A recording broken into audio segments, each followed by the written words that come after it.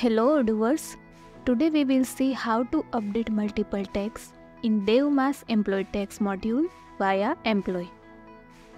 You can see here our module. First install this module, so click on activate button.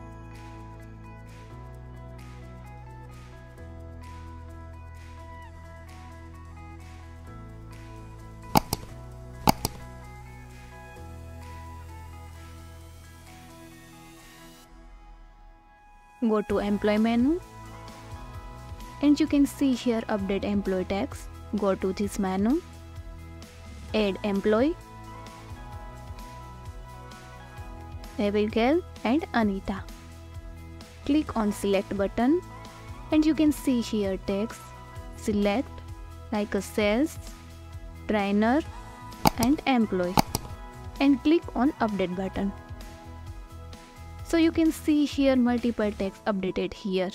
Abigail sales trainer employee and Anita in sales trainer employee.